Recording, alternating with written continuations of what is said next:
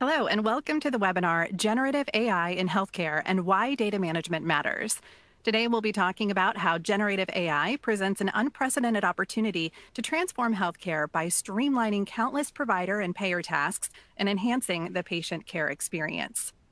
In particular, we'll discuss how generative AI is changing the healthcare industry and why data management and architecture are the essential first steps all healthcare organizations must take to ensure a successful and advantageous generative AI implementation. Before we get started, we have a few simple housekeeping matters for our viewers. At the bottom of your screen, you'll find some application widgets for your use. These widgets are all resizable and movable, so feel free to move them around to optimize your desktop space. The slides will advance automatically throughout the presentation. To enlarge the slides, click the Enlarge Slides button in the top right-hand corner of your presentation window. We encourage you to submit questions at any time throughout the presentation using the Q&A widget. We will try to answer your questions during the webcast, but if a fuller answer is needed or if we run out of time, it will be answered later on via email. Please know we do capture all questions, and we want to make sure you receive an answer. To introduce this important topic, which is highly relevant to the payers and providers on this call today, I'm thrilled to welcome three leading experts. Anita Mahan, EVP and Chief Global Head of EXL Health, has played a central role in shaping the trajectory of EXL's healthcare business over her past 2+ years with the company. An architect of the EXL Health brand identity, she has been instrumental in leveraging EXL's strengths in data, analytics, and cloud to spur new innovation in the areas of healthcare payment integrity, care management, patient data analytics, and revenue cycle management. She joined EXL in March of 2020 from IBM, where she was Vice President, Data, Strategy, and Portfolio Officer for the Watson Health business. Building her career at the intersection of healthcare IT and business strategy, Anita is a pioneer in the use of AI-powered analytics, real-world patient data, and sophisticated software to transform all aspects of healthcare from patient engagement to payment integrity. She joined IBM through its 2016 acquisition of Truven Health Analytics, where she held several leadership roles over the course of a decade, serving most recently as Chief Strategy Officer. Also here with us today is Jay Nambiar, Chief Technology Officer of EXL Health. Jay is a products and technology executive with 25+ years of experience in healthcare technology, deeply passionate about innovations in healthcare, and has dedicated his career to healthcare technology.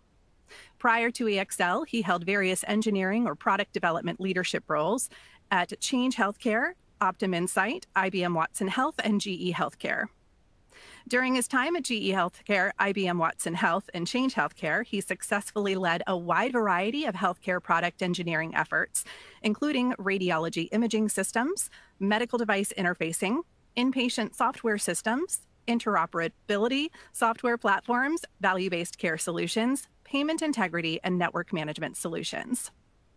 I'm also delighted to welcome Chandra Ambadipudi, Senior Vice President, EXL Analytics. Chandra co-founded Clairvoyant in 2012 and has driven the company to become a leading data science and engineering company with multiple Fortune 500 customers today. He is a highly motivated senior leader in software engineering with a proven track record of delivery. He also co-founded Blue Canary Data, a predictive analytics product company focused on higher education, and led it through a successful acquisition in 2015. So thanks for joining me here today, Anita, Jay, and Chandra. Now let's dive into the heart of the discussion. I'm going to turn the presentation over to Anita Mahan to kick off today's discussion on the state of generative AI in the healthcare landscape. Then Jay and Chandra will follow that up with generative AI data, metrics, use cases, and a demo. So Anita, turning it over to you. Thank you, Megan, and everyone, welcome. We are thrilled to be together with you for this important session today. At EXL, we work with most of the large national health plans, as well as a broad range of regional and mid-market payers, also PBMs, health systems, provider groups, and life sciences companies, which gives us a pretty broad perspective on the US healthcare system. We work on behalf of our clients with a data-led approach to drive practical transformation. Data-led strategies are designed to augment human intelligence rather than replace it. And our clients tell us that it's the unique combination of deep healthcare domain expertise, data science, and digital that's making these new solutions work for them. So we now all find ourselves at a watershed moment in the evolution of health technology. Of course, I'm talking about generative AI, but the new tech isn't the whole story. If we take a step back, it's really a convergence of multiple key developments happening at the same time. First, the data. Maybe 15 years or more ago, enterprises started to see the power of their own data and began working to curate it, track its lineage, ensure its quality. And today, that means we do have vast swaths of high quality data assets that exist, maybe siloed, but do exist in many organizations. Second, we now have access to massive, scalable, on-demand compute in endless configurations. Just look at the reduced cost of AWS as an example. Nearly a third of all web traffic gets served by AWS, and they have decreased their prices more than 60 times now since inception. Hyperscale, cheap, and getting cheaper. Third, we have the rise of the transformer models, the LLMs. Almost a year ago, ChatGPT started rising in usage and rising to the top of everyone's newsfeed. So we stand, I think, at the beginning of the next era of healthcare transformation. Powerful, highly accurate mathematical models fed high quality data sitting on top of this optimized silicon gives us the ability to address both old and new problems in entirely new ways. You can let your imagine run wild. We see things like a patient interacting with their health system through a wellness concierge that has complete knowledge of their health data, demographic, social, genetic, and available 24/7 with no bias, patient-centered, mass personalized. Or you can see near real-time authorization, adjudication, and settlement of claims across all providers with perfect traceability. Or in your interactions with a healthcare provider, an ambient scribe who is consuming, processing, and using all of the information shared from both patients and clinicians to provide a support to diagnosis and get people into their treatment plans faster. So all of this fitting into the way that we work together today. So now at EXL, we're working with clients across CX, helping define and curate and optimize user journeys, interjecting generative AI into a range of clinical operational processes like case management in a personalized way and utilization management. And with other clients, we're helping just start up their centers of excellence, leveraging data and experience to build their custom models. So like other era-defining technological advances, generative AI is going to have winners and losers. We're seeing some common traits from leading organizations. First is pace. Those teams that are willing to get involved, test and learn today, they're outpacing their competitors and getting real solutions to their constituents faster.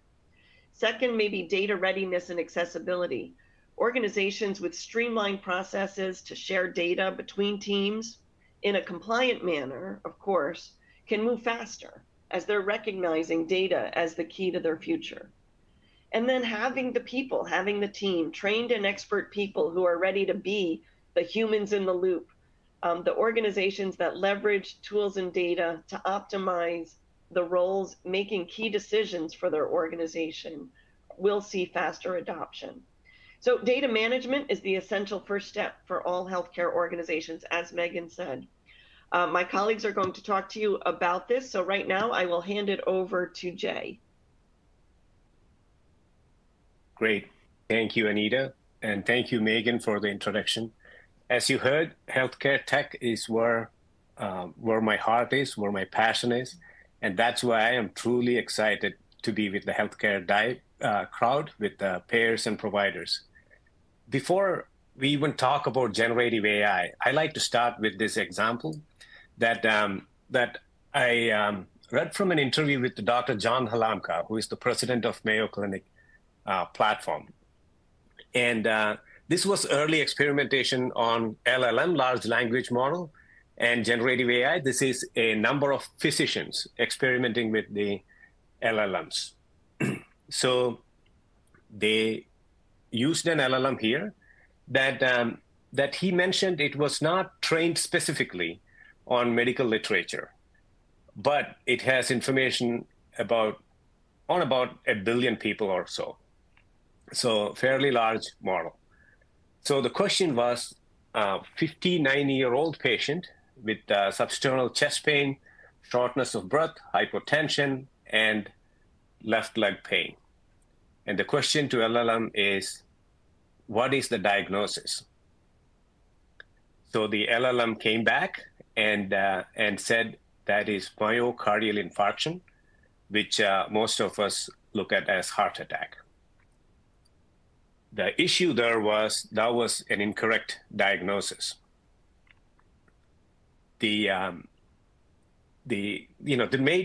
Fortunately, this was not a real scenario. It's an experimentation. They made the physicians wonder, that doesn't sound right.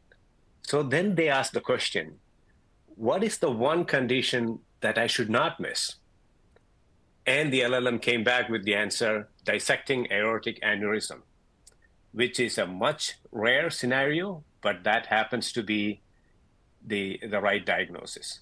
So I start with that because the possibility of generative AI in assisting several scenarios, but also the risk associated with using it.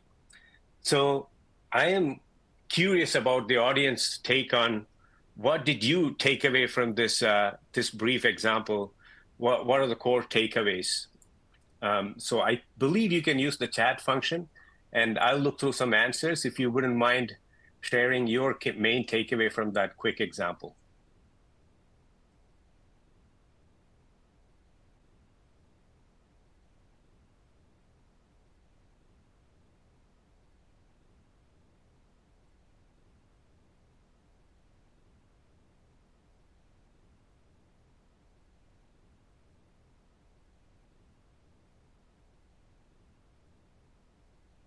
I see some answers now. Yes, right on.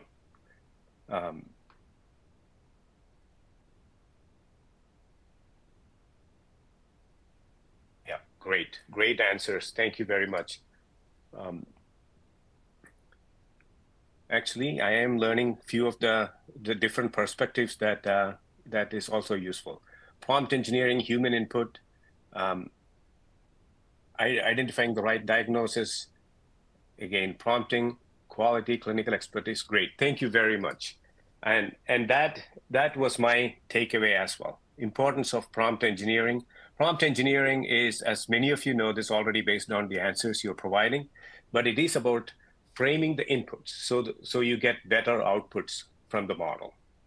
So that is the importance of that. Importance of the model selection and how you tune the models.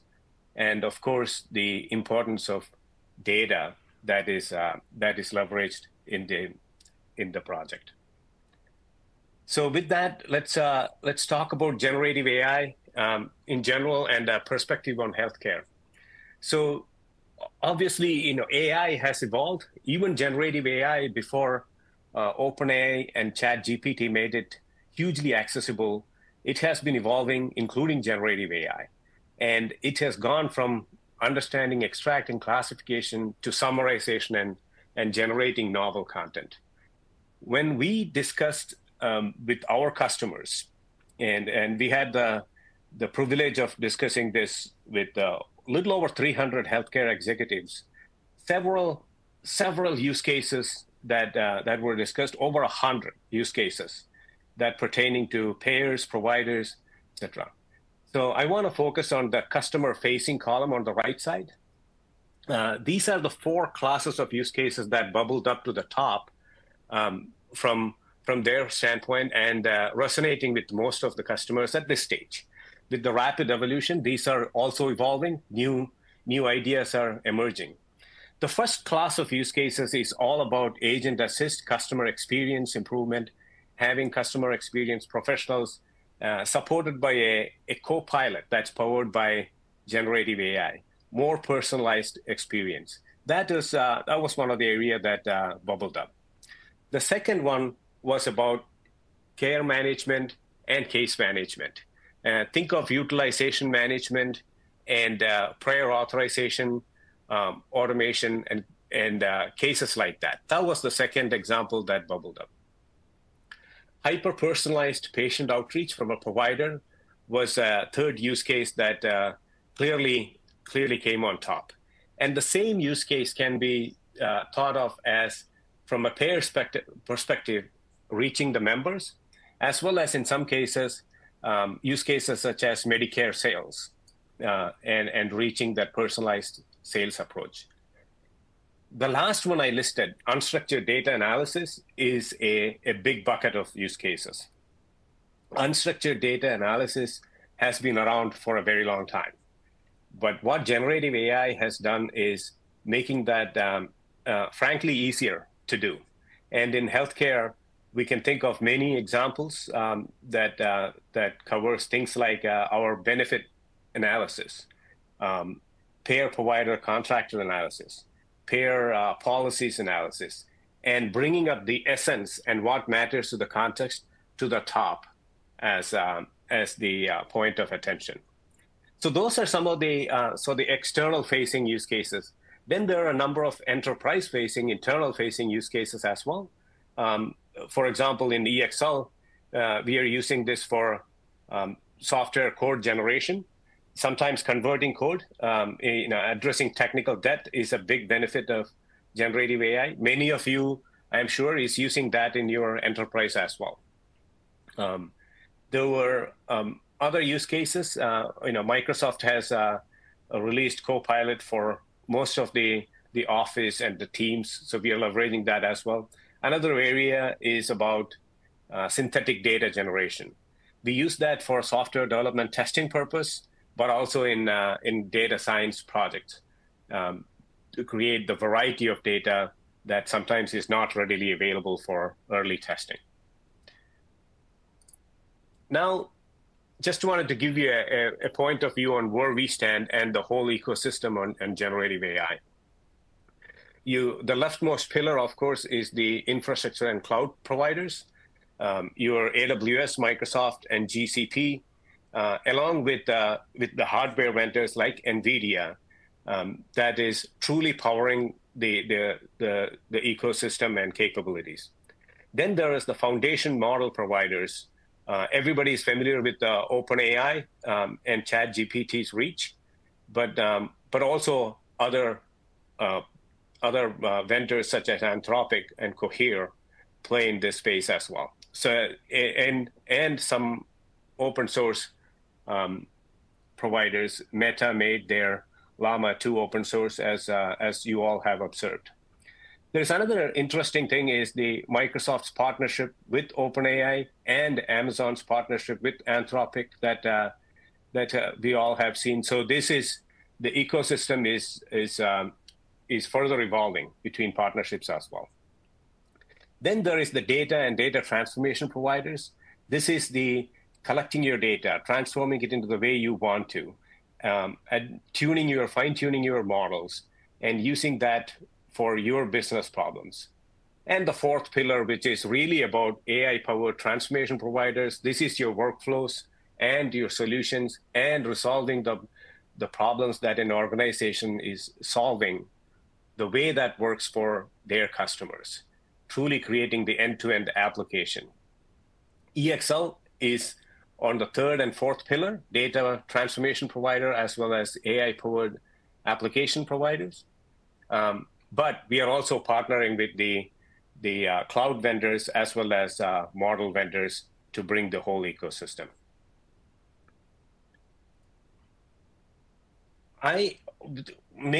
This has been hard to believe, but it has been nearing a year when ChatGPT took over the world with 100 million users in 2 months. And a lot of the discussion always goes to about LLMs. And even today, many of the generative AI discussions centers around LLMs. And we want to make a point that end-to-end solution is not just the LLMs. In fact, what we have learned and confirmed with analyst firms such as IDC is that the workflow bookends are more complex than the model in terms of the effort you spend. What it turns out to be is, from the examples thus far, is about 30% of the work is around the model, tuning the model, and making it work for your system. But 70% of the work is really surrounding that, bringing your data, transforming it, preparing the data for the models, deploying and monitoring the models and solutions, and creating the applications and orchestrating the whole workflow to support the problems that you are trying to solve. And this is where we believe that companies are going to need more attention and support, and not just around the models, but even more so around the bookends. This is just another way to look at that. So I will cover it very quickly.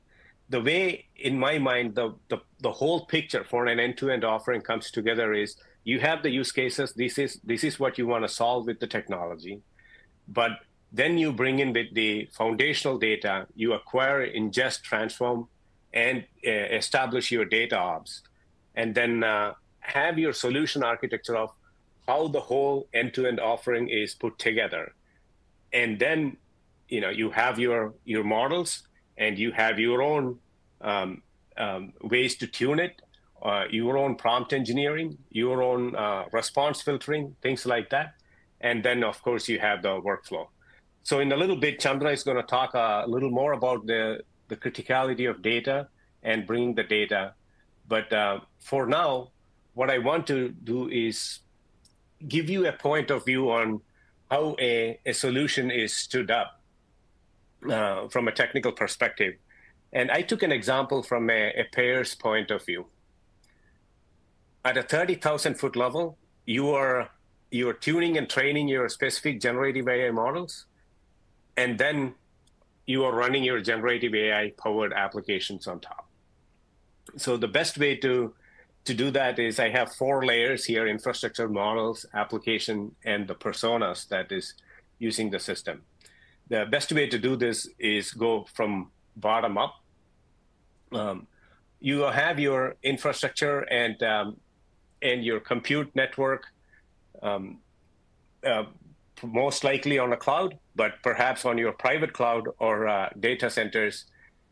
From a payer standpoint, they would be sitting on several types of structured data: claims, eligibility, enrollment, data about the providers, things like that. But they also have a plethora of unstructured data that is, I would say, much less tapped into today for insights or analytics or any of the applications leveraging them. So that would fall into things like policy data, utilization management data, clinical data, contract data, and such. So the layer above that is your models. LLM for the text is most applicable in our business, but of course there is other potential in terms of audio, video, and images and such. Here the work really is making it fit for your area. Most of the scenarios and rapidly emerging in terms of the new prompt repositories that you would employ here. You may have RAG techniques to make it customized for your data and your solutions, and so much to do on the models part. Then the layer above that is applications. You can imagine a payer having obviously contact center and claims administration, policy management, benefits management, but they also have applications for data source workbench and internal analysis, things like that, and a diverse set of user personas on top, ranging from customer care professionals all the way to statisticians and data scientists, looking at the system and the data. So this this hopefully gives you a point of view of how an end-to-end enterprise generative AI system is stood up. Next, what I want to do is I want to demo something that we have worked in EXL. It's a quick video, and let me tee that up. This is for concept discovery engine, is what we are calling it. We have a business around understanding payment anomalies in payment integrity. What it has is several subject matter experts that is expert on payer policies, other healthcare practices, and their job is look at the vast amount of data to understand what are the new rules and what are the new concepts that apply to detect anomalies in the payment flow. So they usually go to CMS web's public data sources, such as CMS website, FDA guidelines, so on and so forth. Then they go to private data. If the work is for a specific payer, what are their policies, and how does that apply? Then they have newsletters and articles, and all of this very quickly adds up. So what we have done internally is create a co-pilot that supports them and reduce the time it takes for them to come up with a new concept. It's significant shorter time using this co-pilot. So let's play that video.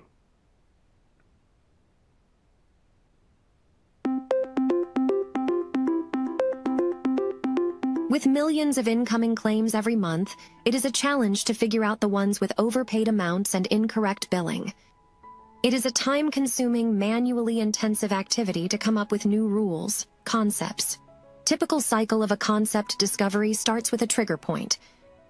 A trigger point could come from any of the 50-plus manuals from CMS, NCD, 5-plus federal websites like FDA Compendium, 10-plus clinical forums and newsletters.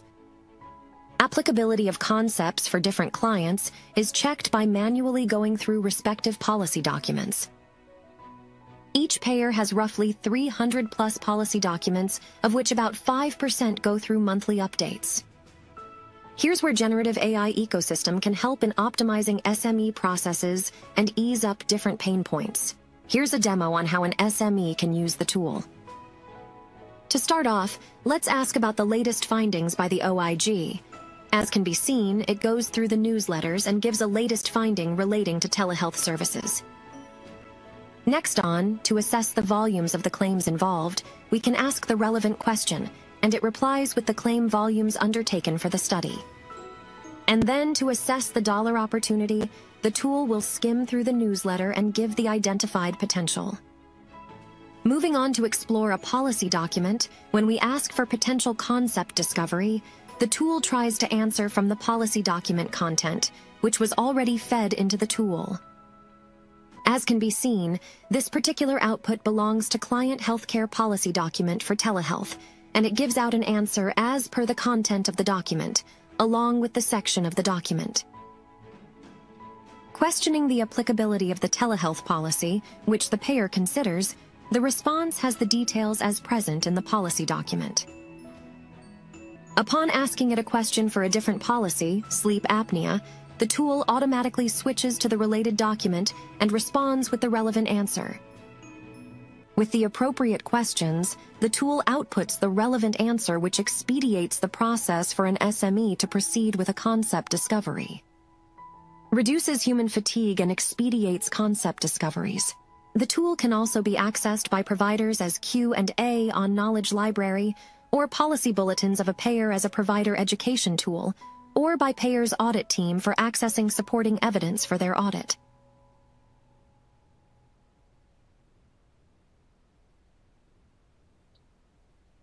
The key here is the context-based summarization and reducing the effort. So we anticipate about, just in terms of effort, reducing about 60%. That's a significant amount for an SME time. In terms of, it's all proof is in the pudding in terms of how many new algorithms and concepts can be generated. We are expecting a 10 to 15% increase internally in terms of new concepts that's novel that we can create. Before I pass it on to my colleague Chandra, I want to talk about a little bit about data management and tee that up. You're all healthcare audience here, and the amazing thing about healthcare is that just an average hospital produces 50 petabytes of data per year, and this clearly includes not just the EHR data, but also X-rays and other medical diagnostic images and notes and other forms of unstructured data as well.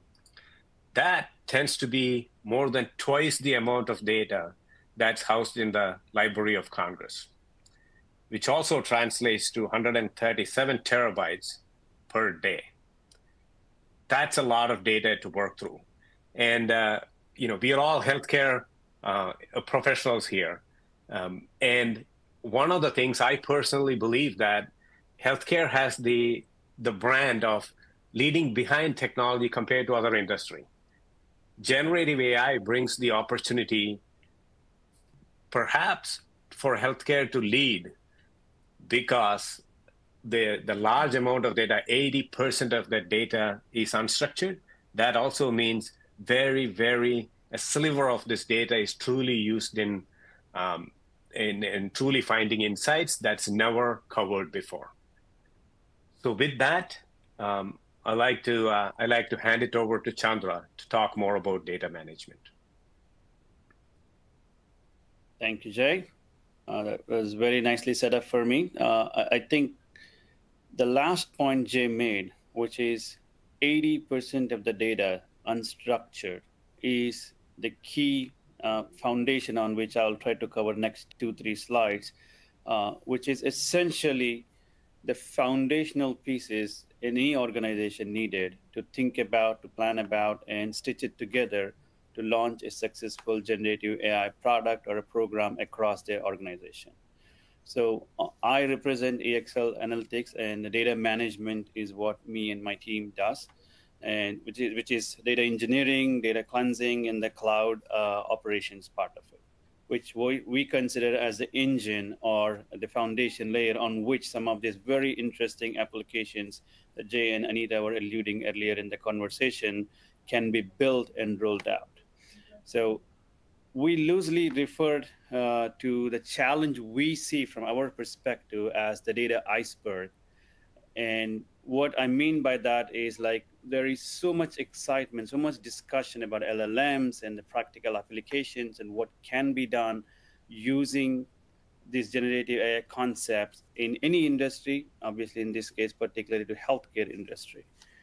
But what is somewhat less talked about or somewhat less visible to most of the end users is what is hidden underneath it, what is needed in order to accomplish this, in order to get to this more modern AI applications, is the ability to understand where this unstructured data is, how do you bring it into your main data ecosystems, need for actually looking into some of the different kind of data set that in the past probably we were just archiving it for security purposes, compliance purposes, or we're just using them for training, like audio from a call center, video from CCTVs and images and stuff like that. That are different kinds of data, but now they're actually a lot more prominent. They are can be used for a real-time analytics solutions, and more importantly, need to be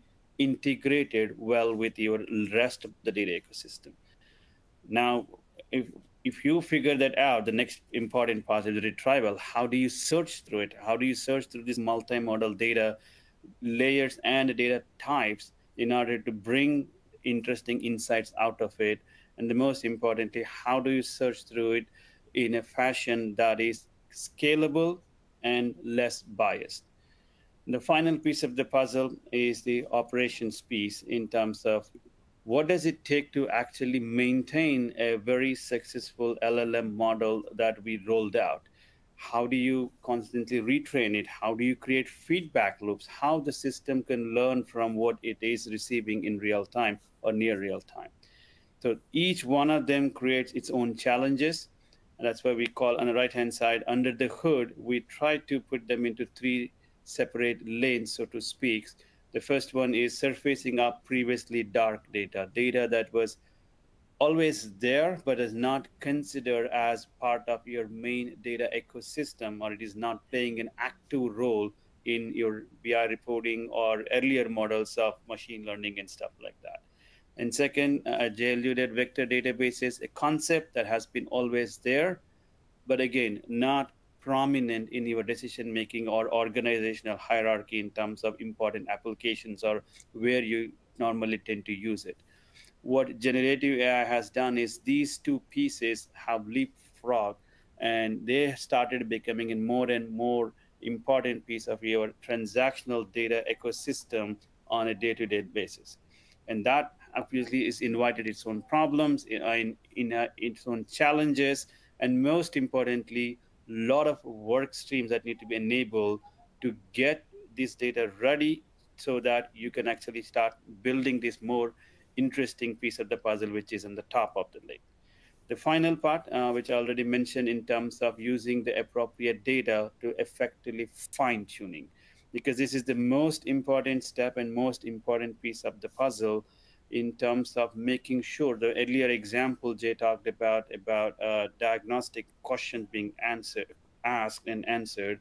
The fine tuning of these models is the last mile, as we call it, is the extremely important step to improve the usability and the accuracy of everything you're trying to build around it. The next slide, I'll try to cover a little bit about the key challenges. The good part of it is like the challenges are no different than your earlier life cycle of any other data products you probably have built, which is the comprehensive data quality, data integration, and the data governance. So in a way, the challenges are somewhat known, but what has changed, what we call the modern data governance, or what has changed from a data quality perspective, is the kind of data you deal with, the scale at which you deal with, and the variety of the data you are dealing with. Those three have added a lot more complexity in order for these challenges to be comprehensively addressed and solved. So even if your organization has solved these interesting challenges that in terms of data quality and data governance, we strongly recommend, and we are running into scenarios where it is the right time as you're considering some how this technology could change your end customers, your productivity, your systems. It is the right time to pause and look at each of these interesting important pieces of puzzle to see, are we ready for next phase of these data products? Is everything that we need to do in order to roll out this program is available at a level of functionality required to support this scale of data and this variety of data for your organizations? So that is a key places where we are seeing challenges, and we are seeing conversations with our customers, and obviously there's a lot of investment being made in specific parts to ensure that your organization is getting ready for an interesting application of generative AI to be rolled out. So I'll use this slide to summarize list of questions we normally ask our customers, and what our customers are asking us for help at the bottom of the slide here. In order to make sure you have a strong enterprise data foundation available, you need to look at data at the different parts of its life cycle, right from collection and cleaning to ingestion, preparation, and data lineage, observability, and master data management. Each what we call each step of this life cycle, or each phase of this life cycle, generates its own new nuances with the kind of data we are dealing with, especially with very extremely high percent of unstructured data coming into picture for us to build very successful generative AI programs. So those nuances need to be dealt in those individual lanes with the tooling, and most importantly, the whole thing needs to be stitched together in order to make sense of data, in order to make a very end-to-end picture flowing very smoothly right from collection all the way to your actual LLM models and fine tuning in production. It is becoming very imperative for organizations to understand how the data flows and what it means at each phase in order for what you currently have and where you need to pay extra attention. So, depending on the customer, depending on the maturity level and the kind of data, our typical conversations changes in terms of where they need extra help, where they need extra focus, hence obviously additional funding needed in order to enable those competencies underneath to build a strong foundation. So at a high level, at the bottom, we typically put them into four different kind of buckets of what a customer conversation will lead to, or what we advise our customers to look into. Like, hey, here is a piece that your organization has done very well and you have evolved, and but here is a place where you probably need extra attention. End-to-end architecture and design, this is probably the first place we advise all customers to start there. Even if you believe you have a strong architecture, even if you have a strong design, everything is working, you have successfully rolled out good couple of AI solutions in the past, given the volume changes, given that variety of the data has been changing with generative AI and the need for it, we encourage all of our customers to pause for a moment and relook at the end-to-end architecture and design and identify the places where you needed to push extra effort and extra new initiatives to be launched. And that is typically a place where we also start any conversation to understand where are the weak spots, where things need to be beefed up, and why, of course, to explain to our customers about the need for it and what kind of tooling support is available from there. And typically, most of the conversations that we engage and where customers are heavily spending their time is in the middle two boxes: data engineering and the replatformization.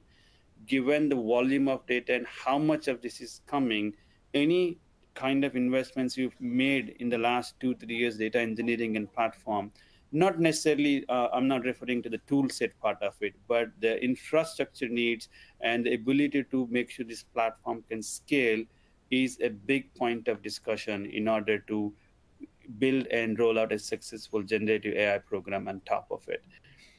Data governance, as I mentioned in the previous slide, is becoming increasingly important topic in order to address the nuances in terms of dealing with this new variety of data along with your structured data. Because what we are noticing is most of the customers we talk to have made some good investments in their data governance program already, because in the last 3 to 5 years they are rolling out data programs at a much smaller scale, mostly focused on structured data. But now with unstructured data, it creates its own dimension, and that is a place where I think we have seen some very interesting conversation and developments in the technology that can help enable the level of support the customers need very rapidly, and we are able to engage them in those discussions and help them out. Data ops, again, the extension of what used to be ML ops is getting a lot more attention now with all the LLM models and the need for them to be fine tuned to the last decimal point possible in order to get the accuracy that Jay was referring earlier in one specific question he picked out in terms of the what LLMs can give answers to you if you don't tune it correctly. And that is a continuous process. Unfortunately, it is not one-time process where you do and you're done. It has to be continuous, which means that level of automation needed, level of feedback loops are needed. They all need to be done at the same scale, which means that automation is the absolute key in order for us to achieve that level of clarity. So trying to stitch everything together, enterprise data management The concepts using which you addressed some of these data key challenges haven't changed, but the volume and the need for a real taking a real look at an end-to-end picture has come up very prominently with our customers, mostly because of the need for interacting and building on top of unstructured data. Along with that, at EXL, we have our AI workbench. As Anita alluded at the very beginning, we have a very, very strong domain knowledge capable experts that come in what we call human in loop, because without that, rest of the information can only be so much successful. It's extremely important, especially in healthcare. Ensuring there's a human in the loop providing that feedback loop I was referring to is very, very key. And we try to put all of them together along with our homegrown generative AI accelerators that are giving a strong foundation and, most importantly, speed to the market to our customers. We're happy to answer any questions, but before that, I will hand it over to Jay for a quick conclusion. Jay? Thank you, Chandra. That was a lot of ground you covered. Thank you very much. We want to close the session with this chart. There is clearly a lot of buzz and a lot of excitement and a lot of optimism. But at the same time, there's fear and skepticism going on with generative AI.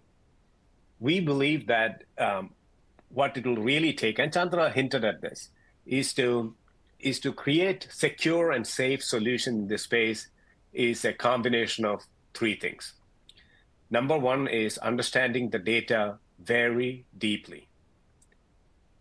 We strongly believe that. That's why even in this webinar, we took the point to make emphasis on the data management. Second is understanding the industry and all the layers and nuances of the industry deeply. And third is the ability to implement solutions that solve the problems that matters to you and our clients with speed and at scale. That's the focus we have been doing at EXL, and that we believe is the way to approach this and make progress and innovate using generative AI. With that, I want to thank you all for attending today and open up for questions that you may have. Excellent. Thank you so much. Yes, we are nearing the end of our allotted time, but before we go, we have been taking question submissions from our audience throughout the live webcast, and we'll try to get through as many as we can before we hit our time limit. And if you have questions for our presenters, please submit those using the Q&A widget on your screen. So we'll start with this first one here, and it says, what should be an organization's LLM strategy? Should they develop their own LLMs or use existing open source or closed source model? Since this is such a new topic, it's difficult to figure out some of those details.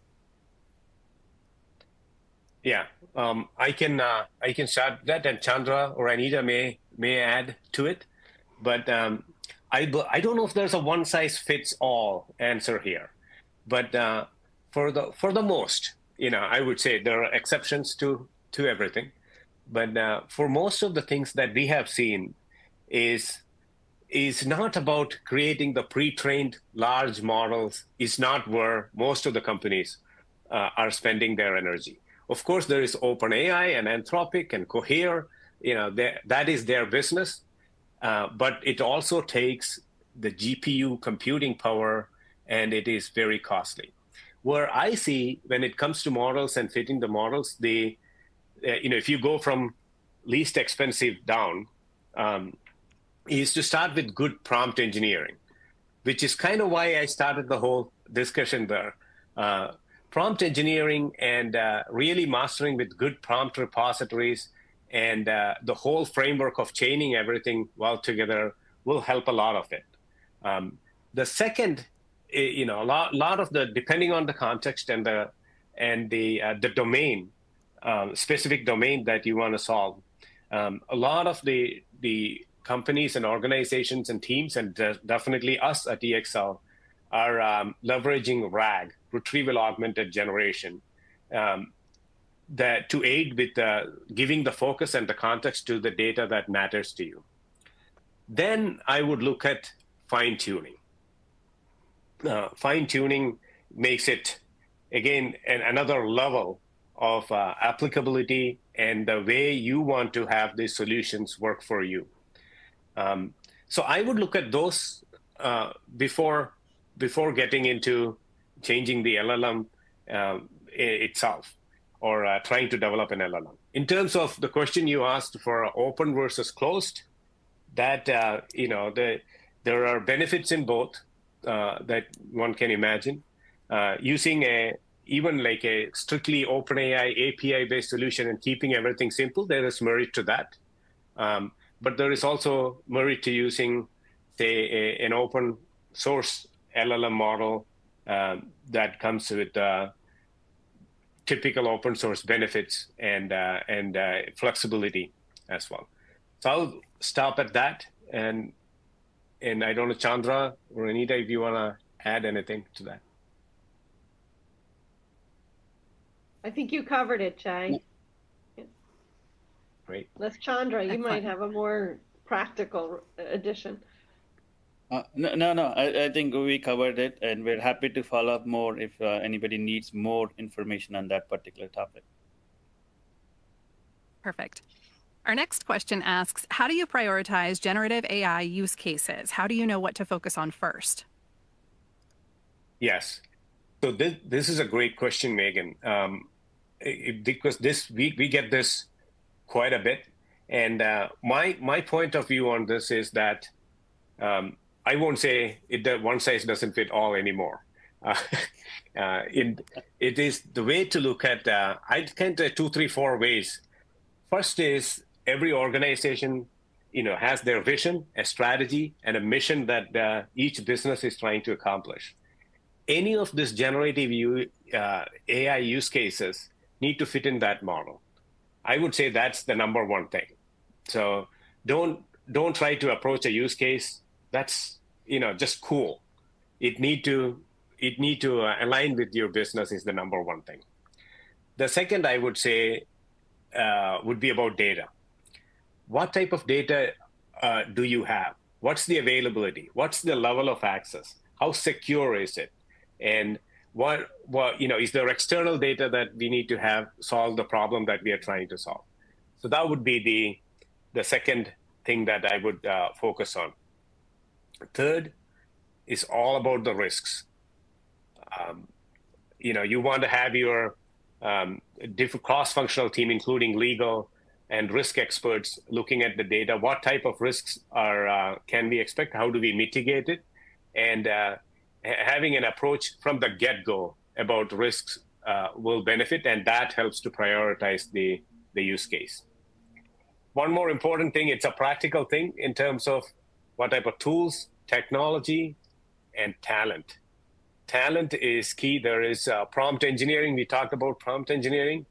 I would say in the last 6 months, a new, even university courses on prompt engineering and professionals coming out as prompt engineering has emerged that we haven't seen.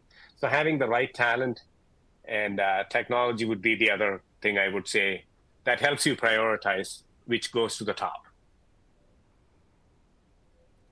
Yeah, maybe I'll just add one thing on to that, Megan, which is like the adoption of any new technology, this is really a team sport between the business and tech.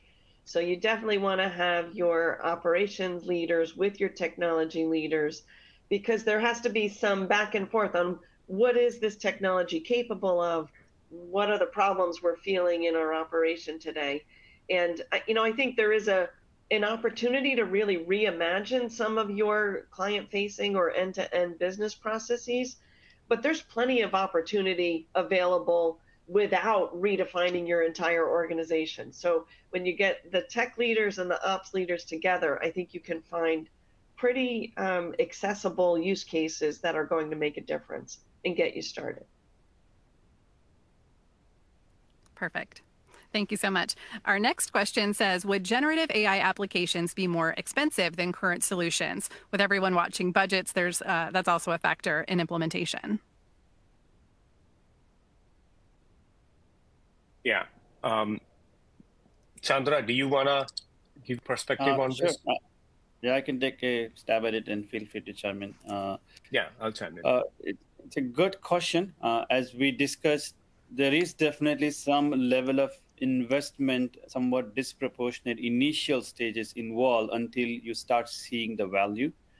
There is definite cost involved. There is definite a need for additional funding required, typically to get this program started and launched.